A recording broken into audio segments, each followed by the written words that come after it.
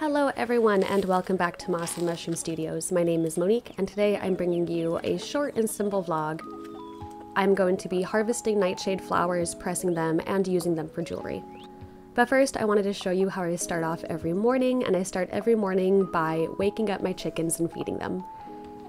I've got 4 chickens. Their names are Porcini, Portobello, Chanterelle, and Morel. They're all named after mushrooms and I love them.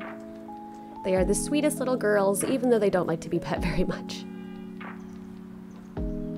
So I start off every morning by feeding them and also begging for their affection, which they actively ignore, but that's okay. Then I got to work harvesting my nightshade, and I'm using this very cute little basket that I thrifted because honestly, it just matches the vibe. This is black nightshade. It is a cousin to deadly nightshade, but it's a lot less deadly. It can cause some skin irritation, so I make sure to wash my hands when I'm done working with it. But I love this little plant. It is such a cool plant, and it actually grows wild here in Florida. I don't plant nightshade. It just pops up in my yard this time every year, and I take advantage of it while I can because once it's gone for the year, and I've tried to plant it and buy seeds for it, and I cannot get it to grow.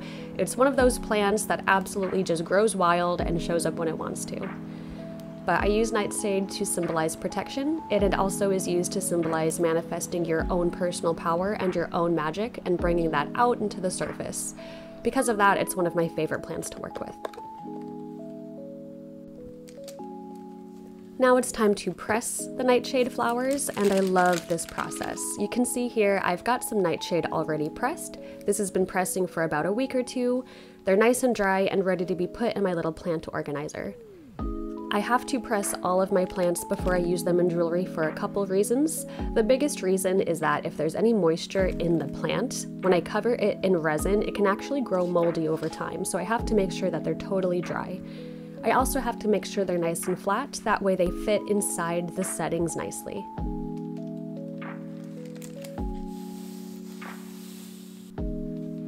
So now that those are ready to be pressed for a few weeks, I'm going to move on to actually using one of the nightshades in a piece of jewelry.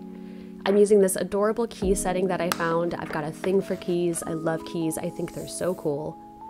And I start off by painting the base black with some Posca pens, and then I take one of my flowers and I fit them inside the settings by playing around with the different shapes and seeing how best it looks inside the setting. I covered up the part here, but I do cover the whole thing in a UV reactive resin, and then I get any air bubbles out with a lighter. I let that cure in the sun for a few minutes, and then it's ready to be put on a chain. Once I do that, the piece is complete, and that kind of rounds up the end of this little vlog. I hope you guys enjoyed watching me make this. Please let me know if you'd like to see more.